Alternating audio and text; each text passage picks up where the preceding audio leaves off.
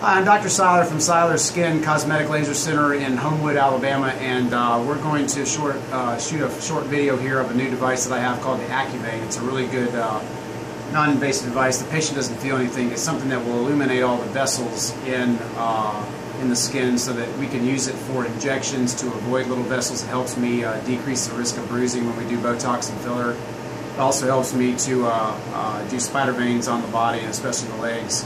This particular patient has a pretty large port wine stain or birthmark that she's not had treated before. It's on her face and her neck, and we're going to start a series of treatments on this, so you'll be able to see some before and after pictures.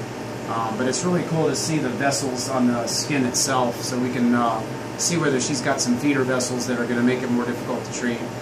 It's also something that will help me treat spider veins on the legs to see how big the vessels are. So actually, let me see a gauze real quick. I'm going to take the gel off before we...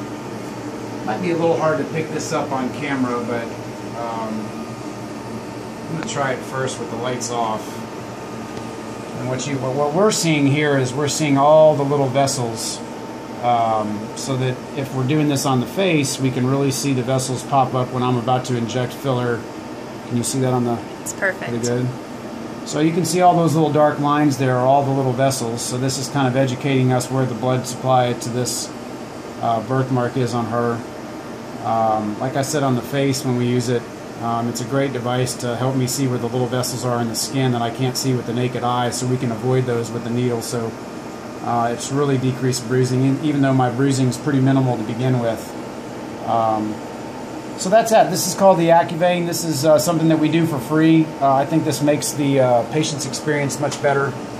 It allows me to get an even better result when I do treatments for vessels, but it also helps me avoid them when I'm trying to avoid them with injections. So stay tuned for before and after pictures on this sweet lady. She's given us permission to use these videos, and we're excited to get her a good result with the removal of this birthmark for her, and we'll see you for the next video. Thanks.